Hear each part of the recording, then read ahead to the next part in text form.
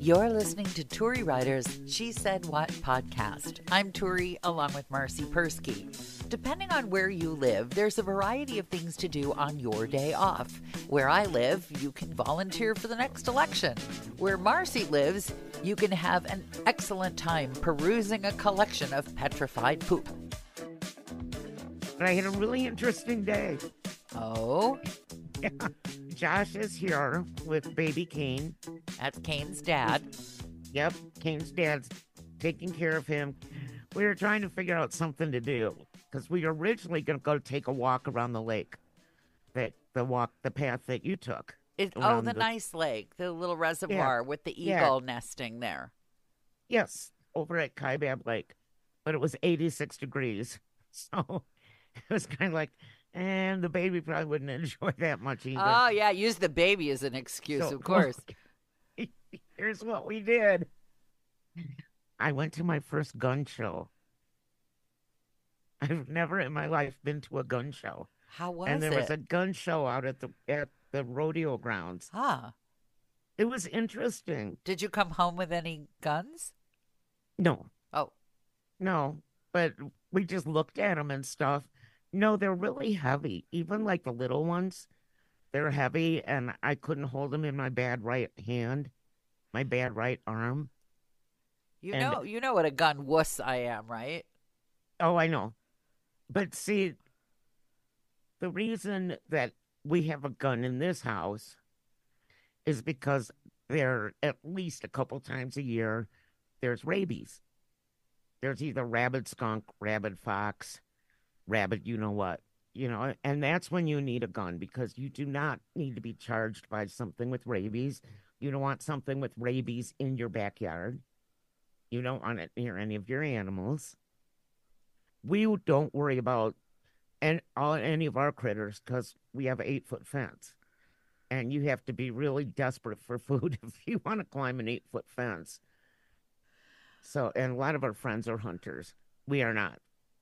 Frankie's a hippie. He's not a hunter. But I've learned how to cook elk. I've never had venison, but I've made elk steaks and elk sausage and stuff. Sausage? Sausage. What's sausage? It's like sausage, but it's from the elk, so we call it sausage. I thought that was a dog treat. What do I know? Oh, it probably is. So, what were the characters? So we went to the gun show. Yes. There were a lot of women wearing vests, which I didn't understand. You can keep your ammunition in there. To what? I guess you can keep your spare ammunition in there. Yeah, we don't. That's the funny thing is, we have a gun here, but we have no ammo. That'll really help. Yeah, I'm sure you'll wave that at a rabid animal, and the animal will go, "Oh yeah, sure, I'm leaving right now." So after that, we went. They said, "What should we do now?" And there's a new place in town that opened since you've been here, and it's called the Pooseum, and it's a museum of poop. Oh, fabulous! And it's fabulous dinosaur poop. There's and it tells you what kind of dinosaur it came from. And there's little poops and big poops, and it's free. I would hope. And the baby had just pooped. Oh, perfect. Perfect. Do they have a place for you to throw the dirty diaper out?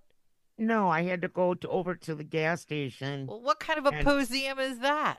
Smash it in through here's another thing.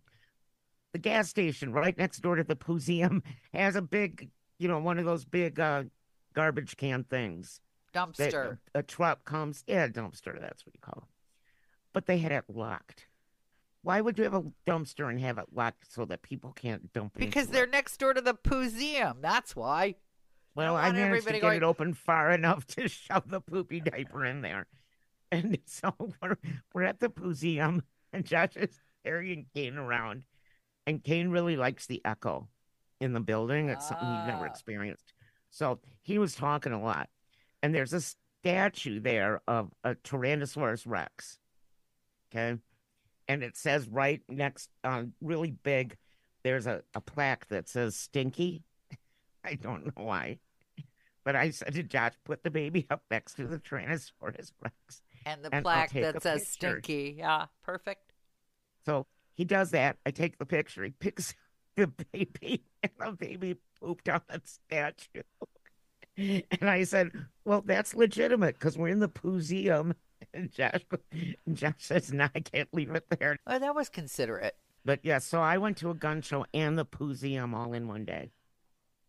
What I want to know about the Yes, museum, like, is this meant to be a family thing or a thing for yes. little kids who are going to giggle themselves silly? And also, whose idea was it, the museum? I don't know whose idea it is. But once I got in, I mean, it's all like petrified poop. It's not like fresh because it's dinosaur, and it tells you like what kind of animal it came from. Important. And I don't know how they know this, Well, that was but my next question. How do they know which poop is whose? man, the biggest dinosaurs, um, the ones at it's at the gas Sinclair gas station, Oh, those yeah. great big those dinosaurs, they Yes. have the most giant poop. I was Brontosaurus. like, I could drown in their poop. Oh, That's what how a much poop lovely. was Yep, in there. that's Yeah. delightful. And then they had like crocodile poop and alligator poop and some more contemporary poops. Lovely. Lovely. You don't want to neglect the modern artists of No, poop. and then you could buy your kid like a stuffed poop, Oh, like oh the yeah. fuzzy brown poop. Yeah, for a while there when that meme was new on the internet, all the kids were giving each other that for birthday, like the birthday gift at high school was one of those little piles of poop. Yes, I Uh, got Kane a Tyrannosaurus Rex. Poop. I didn't want to give him. He And has enough this is poop. another one of those things where you wonder about the poor people in the factory in China that have to make it.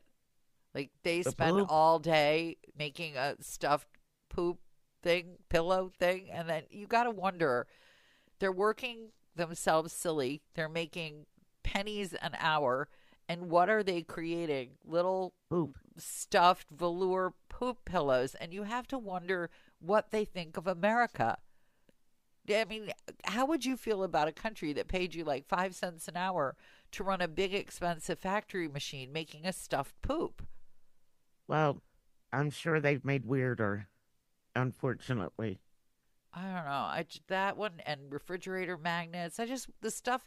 I wonder what the people who make the birthday party crap, the disposable tourist store crap, the dollar store crap. I wonder what Well, they think not of all us. of it is made in China. Most of it is made in You have China. to you have to read. Some of them are made in Afghanistan. I don't know. Well, I'm sure they also wonder, although they've already been told we're the great Satan, so I guess they have Yeah. an explanation already. So today, my job today was to drive two friends. If you want to know what's a difficult carpool, it's three women who are used to being in charge. That Yeah.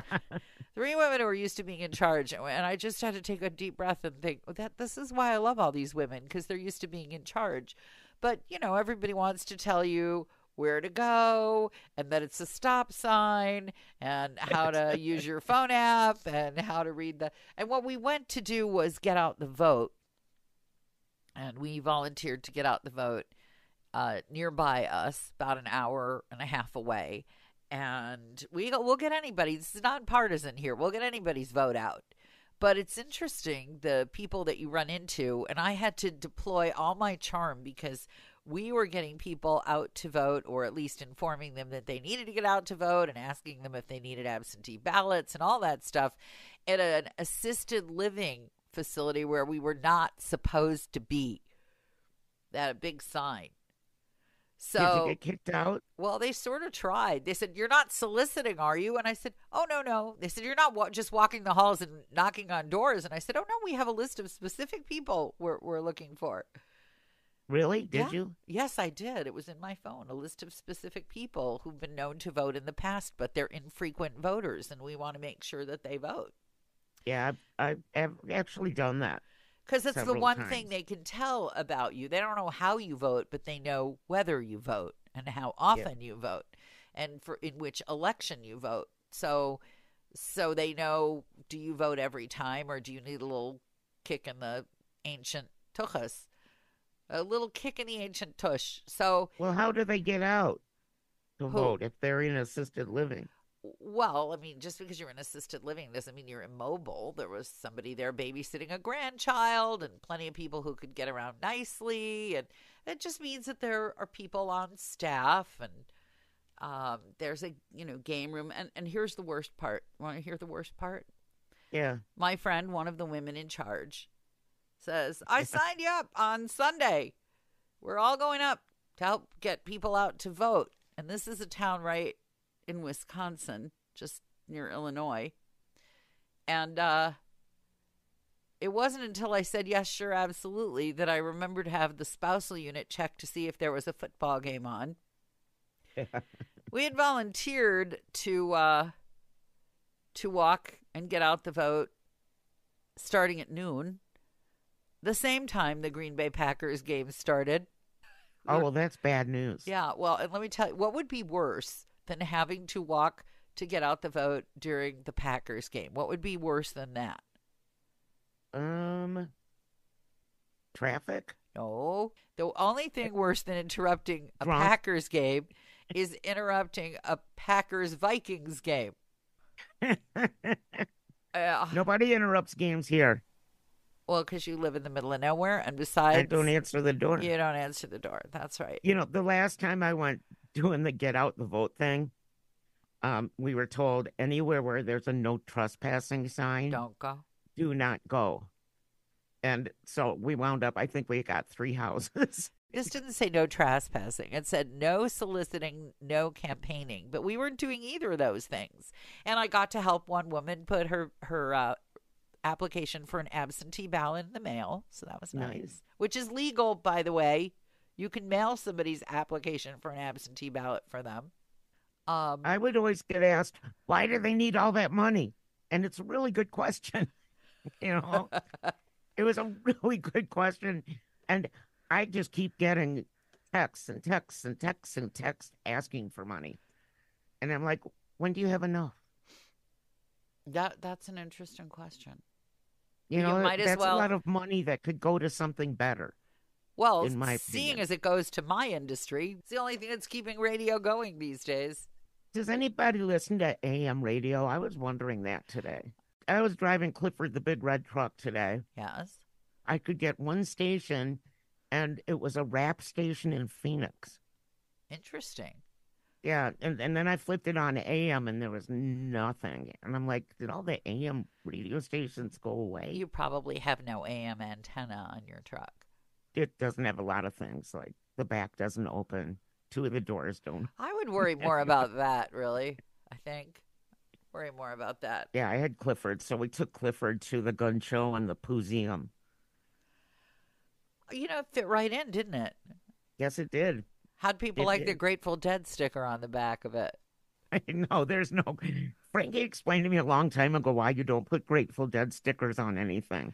I don't put any sticker on You anything. get pulled over. Yeah, I don't put any sticker on anything. You probably get bumper stickers all the time in the mail with all of those envelopes asking for money. They come with the sticker, and you think to yourself, exactly who is going to be convinced by this bumper sticker on the back of my car? This is not going to make me any friends. Bumper stickers can only lead to bad behavior and humiliation. I had a solar energy bumper sticker on the back of my car sometime around 1976.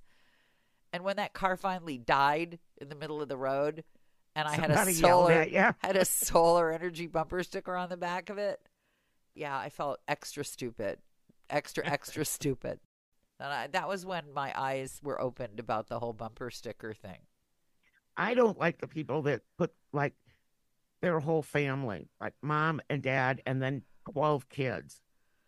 I've seen For some reason, that annoys the heck out of me. I've seen some that are send-offs of the little family. They have like little X's in their eyes, or They're dead. yeah. The dog is dead. The dog has like little X's and is lying on its back with its feet. Oh, that's there. awful. Oh, see? You don't care about the stick mom and dad and all the stick little kids. You didn't care about a minute ago. The mom with her feet up in the air, and little X's. Yeah, you don't care about the mom. You don't care about the kids. Yeah, people. Apparently you do. Well, I think that's everything everybody needs to know today. Thanks for listening to the Turi Writers She Said What podcast. Since you've made it to the end, you might want to know that my book, She Said What? A Life on the Air, is not only available in print, but now also in complete audiobook form, narrated by me and available on Audible.